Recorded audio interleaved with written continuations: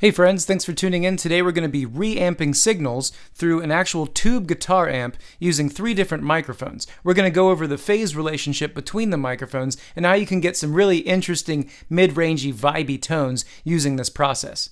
Now real quick, the way that I did this is I recorded my guitar using an FM3 modeler, but I also sent the signal through a DI box directly into the computer so that I could reamp it. And then finally I'm using this reamp box with a level control, as you can see right here, to prepare the signal for the amplifier after I've recorded it. So essentially I've already recorded all the signals that I need to use. And those of you that are not guitar players can still benefit from this video because I actually reamp some synth tracks as well. Awesome. So if you're stoked, let's get it.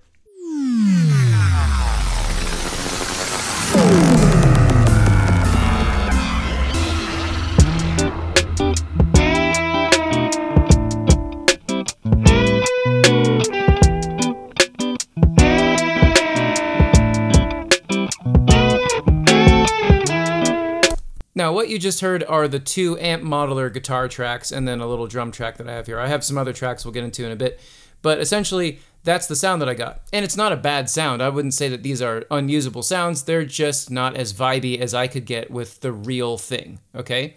Modelers are getting amazing. I love my FM3 and it is incredible. But I'll tell you what, once you understand what this technique can do for you and how fun it can be, you're probably going to switch up your thinking when it comes to actually recording guitar versus playing gigs. I'll never not play gigs without that FM3. It is too nice, it's too convenient, and amp modelers sound great now. But anyway, let's get back into this. So let's listen to this signal through my amps. So the way that I'm going to do that is I'm going to go through the external output and I'm going to switch it to output 5 because that happens to be the channel that this guy is coming down, this reamp box, okay? So let's take a listen.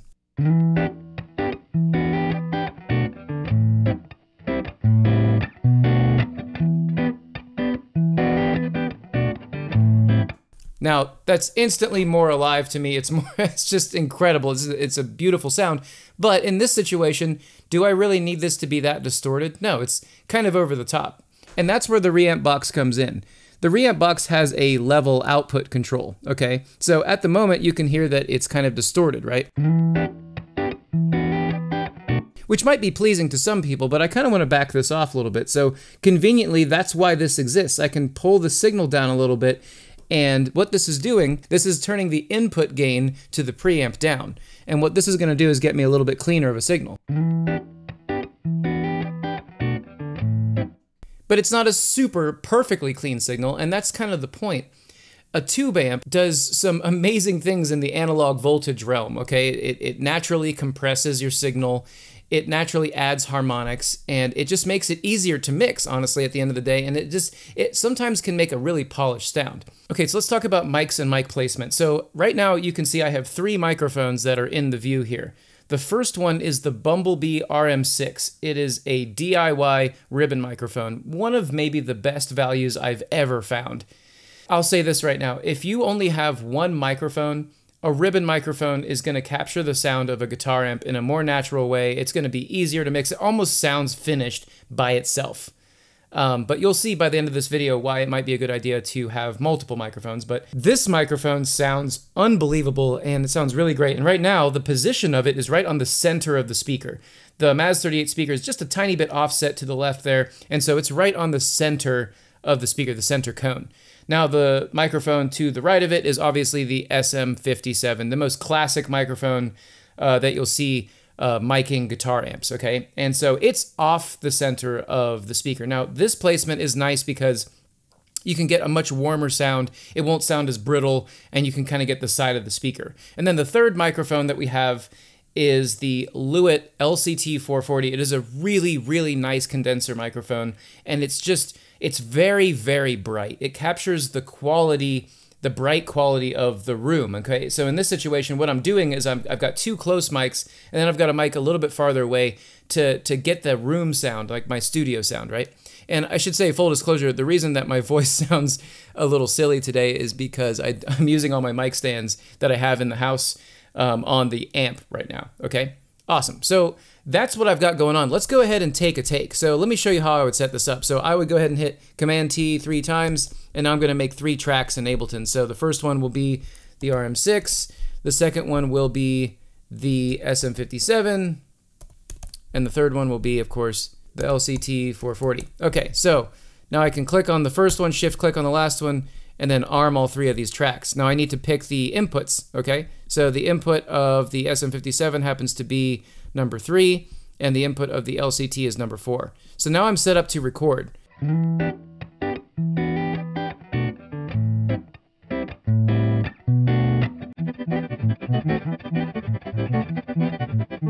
Okay, so now that we've got this recorded, let's just take a look at what's going on here.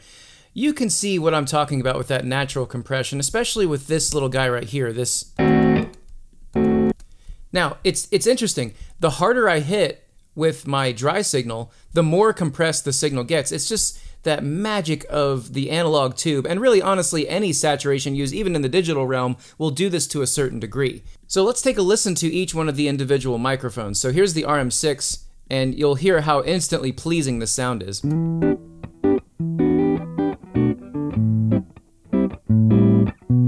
Now, if I just had a ribbon mic by itself, this is the position that I would leave it in, because essentially a ribbon mic tends to be pretty dark, meaning that it's got a lot of low end into it. The proximity effect is very high.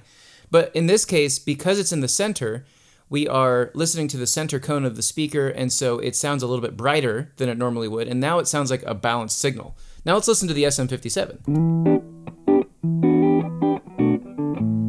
Now, the SM57 does sound boxy, right? It sounds, there's less fidelity, right? There's less lows and less highs than the RM6. So the RM6 sounds like as if you were taking a box off of your head. But in a lot of ways, the SM57 is vibey, okay? It's got a signature sound. It's got kind of a more retro sound to it, right? And so that's pretty nice. And now the LCT, take a listen to this.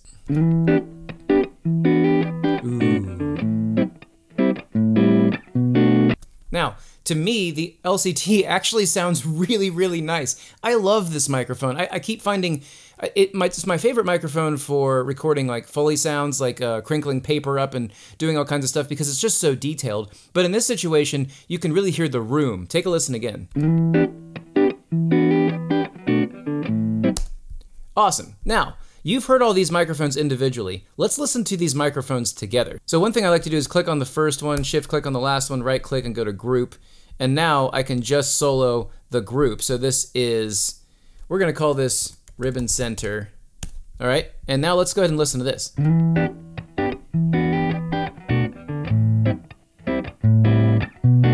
So here's where some technique comes in. This RM6 is a really good sound, right? Really, really nice sound. Let's go ahead and add the SM57.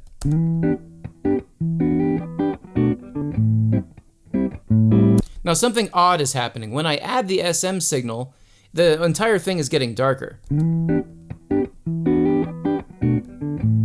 That's because there may be some phase shift going on. So something that I can do is I can go into my utilities, and I can grab a utility here, and I'll put that on the RM6. Now check this out. If you invert the phase of the left and right signal, this is essentially inverting the phase of the audio. Let's take a look. Let's zoom in on a really, really low note here, and we can see the actual waveforms. Now, you can see that oddly enough, the LCT, while it's a little bit behind the SM57 because obviously it's farther away, we have a phase inversion issue where the RM6 is phase inverted versus the SM57 and the LCT. So listen to the difference. I'm just going to be listening to these two tracks, the RM6 and the SM57. Listen to what happens when I turn this on and off.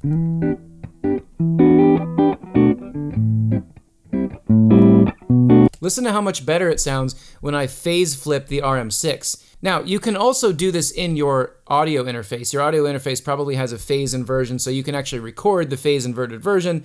But one way or another, all I'm doing is I'm flipping the wave upside down and thus putting these microphones in phase, and they sound a lot better.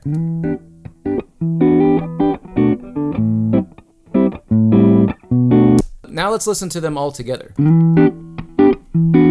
Okay, so now in this situation, we have another thing that's going on where the LCT may be a bit behind in phase, and it might make sense to kind of drag it forward in time. Okay, so you're presented with a decent amount of options here. You could do any number of things, but what I like to do, if we want to try to line these up perfectly in phase, is I'll get close to the beginning of the riff, and I'll just click over here, hit Command E. I'm gonna hit Command 4 to turn off the grid, and I'll pull this back a little bit. And now I can just slide this over until I like it. So I'll go ahead and play it.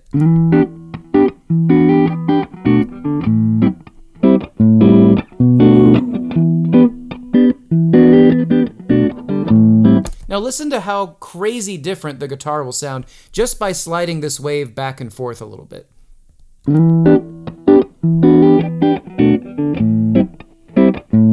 So one thing I could do is I could actually listen to my mix while I move this LCT until I like the sound. What's so cool about this is that we're actually using phasing of the waves to mix the audio. Let's go ahead and take a listen to the whole mix, okay? And I'm gonna turn off the modeler version of this, and let's go ahead and listen to this.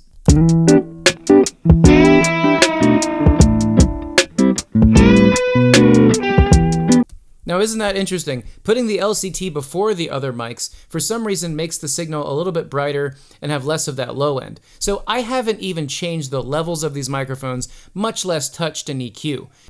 Now check this out, I'm gonna collapse this. I'm gonna hit Command D. Now what I've done is I've just duplicated the same tracks, and all my track routing and settings are already there. And this time what I'm gonna do is I'm going to delete all these tracks. And let's go ahead and switch the microphone positions around because I think that there's a better way to do this. Okay, so now you can see that I have moved the microphones to what I think is a more ideal positioning.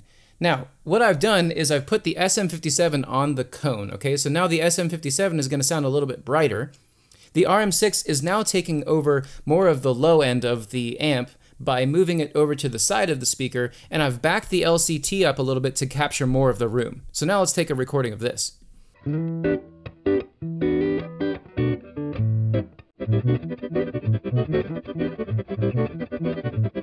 Okay, so let's go ahead and take a listen to the difference. Now, the first thing that I already know that my RM6 is going to be out of phase, all right? So I have my phase inversion here, and you can see that the signal, whenever it's low, is louder, right? You can see it that the signal is louder than the SM57. But when we go over to a brighter sound, it seems like it's about the same. Isn't that interesting? So I'm taking the LCT 440 out right now. Let's just listen to the RM6 and the SM57. So to me, I like that relationship a little bit better. The SM57 is a bit brighter, and it's taking care of kind of the transients or the attack of the guitar, whereas the RM6, if you just listen to it by itself, it's that really pleasing low end. So when you put them together, you get... Now let's go ahead and add the LCT. Now we can hear that strong phasing. Now, when you back a microphone off like this, you're gonna have to mess with it a little bit to get it just right, okay? So this is really important. Moving it around, not necessarily putting the waveforms exactly in phase. You can do that if you want, but what I think is more important is just to try it out with your mix, okay? So I'm gonna go ahead and mute this track. Let's go ahead and listen to this with the mix, and I'm gonna move this around a bit.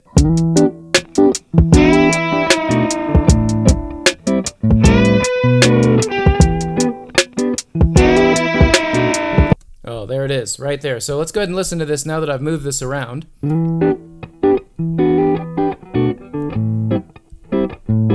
Vibey. Love the way it sounds. So now I can rename this. I'm gonna rename this ribbon offset. Okay, so I know the differences between these tracks. And now let's go ahead and take a listen to this dry signal. And this is me just kind of playing this part. Right? So I'm gonna send this off to output 5, which again is what my handy reamping box is being sent to. And let's take a listen.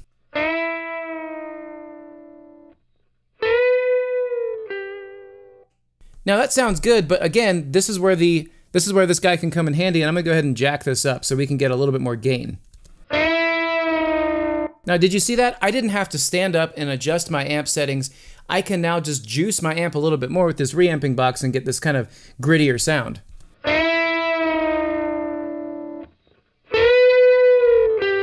Cool, so what I'll do is I'll go ahead and duplicate this track up here, drag it down underneath of this track, and I'm gonna go ahead and delete this ribbon center because I don't want that. I want this ribbon offset. And now that I've got this all set up, I can just go in here, delete these tracks from the other take, okay? And now I can just record all 3 of these. So let's go ahead and take a take of this track right here.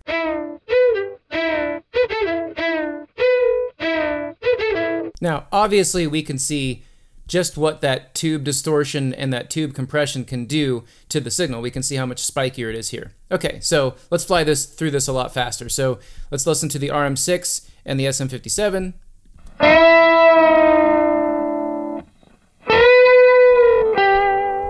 Let's go ahead and take the inverting phase out. Now, isn't that interesting? In this situation, for some reason, I prefer the phase inversion not on. We get more of a bright signal. Let's go ahead and listen to the LCT 440 along with these.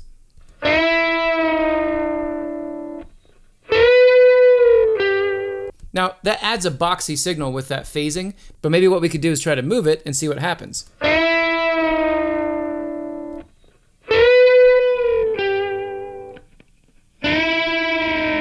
Now that makes the mids cut a little bit. Let's try it this way.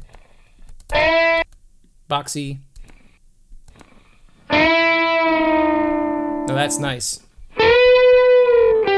Cool. So I'll go ahead and mute my modeler signal, and now I have an amp recording of both of these guitar takes, and let's listen to what it sounds like now.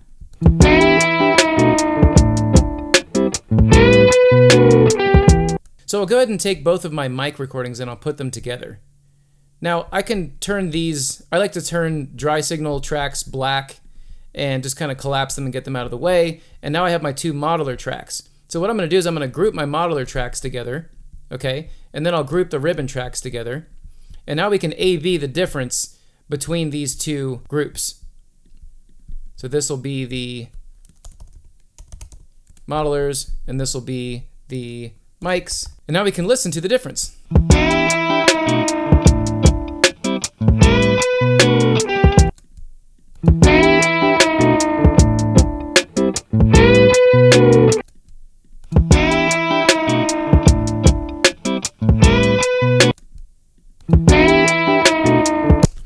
And so it's pretty obvious that just with using these mics, I haven't done any EQ, I haven't done anything else. Full disclosure, on the modeler, there's EQ, there's all kinds of stuff, there's a little bit of compression or something. With these mics, just by themselves, they sound less brittle, they sound like they have more body, there's more vibe, there's that room in there, it just sounds real, right? It's really nice, okay? So I could go ahead and mess with that more, but let's go ahead and add some other things to this jam and talk a little bit more about reamping things other than the guitar. Let's listen to this bass line down here.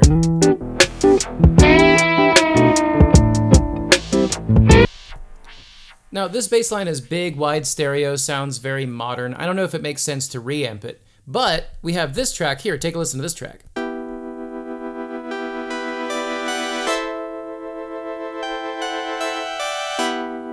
Now this is using Ableton's analog, and in this situation I think this could actually benefit from some reamping. So I'm going to go ahead and duplicate yet again my same setup up here with the mic tracks, and I'll drag it underneath of this. Now the next thing I'm going to do, of course, is delete all the tracks.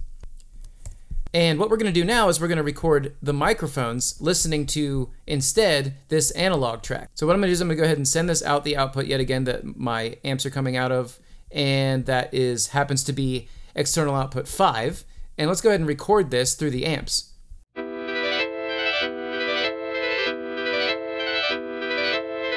Okay, so let's listen to the result.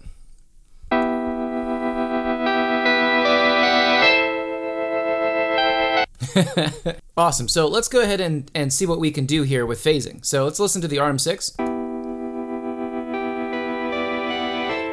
Such an impressive microphone. I don't know, I just love the way that this thing sounds. Let's add the SM57. Let's go ahead and just listen to the RM6 and the SM57 together.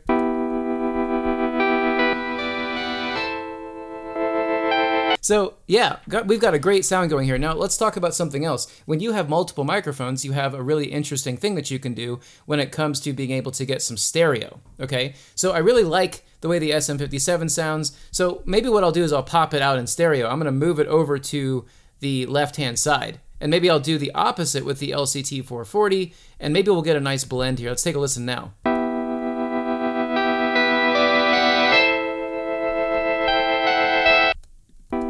And now the RM6 is kind of my low end, so I'm going to boost this a little bit. And to make this drastic enough, maybe I'll blast this out all the way 45 and 45. Let's try that now.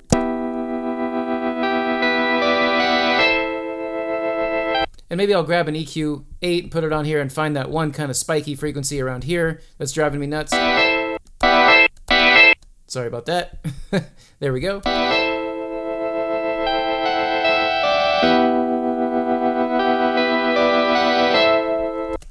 Beautiful. Now let's see how this blends with the rest of the track. So I'm going to put this back to the master and we're going to compare and contrast these two tracks together.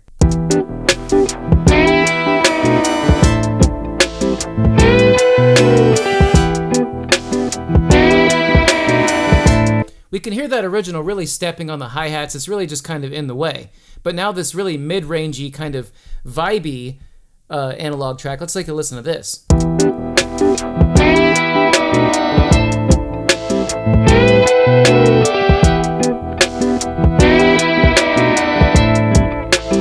Super nice, really blends with everything else. And of course I could do some things with the EQ to change it up a bit. Maybe I'll add a little bit more brightness.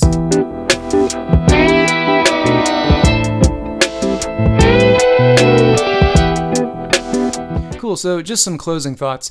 I know that this is kind of a crazy setup. I even didn't explain this guy. This is the Weber attenuator. This allows me to run my amp really hot and get the benefit of running a tube amp very hot without having to turn it up very loud, right? So I don't wake my baby boy up. But again, I know that this is kind of a crazy setup, but you can get so much done with just one microphone and a tiny little amplifier. It's crazy how much more mid-range detail you can get when it comes to using mics and amps in the real domain. This is a great way to sound original very, very quickly. You can reamp so many signals. You can reamp drum loops. You can use that as like a blending situation where you have like a distorted thing coming through an amp, but you're only blending it like 10% or something. The moral of the story is that by the time your track makes it to people, they're probably listening on less than ideal systems like cell phones and computer speakers and stuff like that. And you better get the mid-range right. And in that situation, this is a mid-range monster, okay? I am using reamping constantly now because I love the way that I can get a super original, really vibey sound very quickly. Awesome. Well, I hope you enjoyed this. If you got use out of this video, make sure you like, comment, subscribe. Thanks for watching, everybody. I'll see you next time.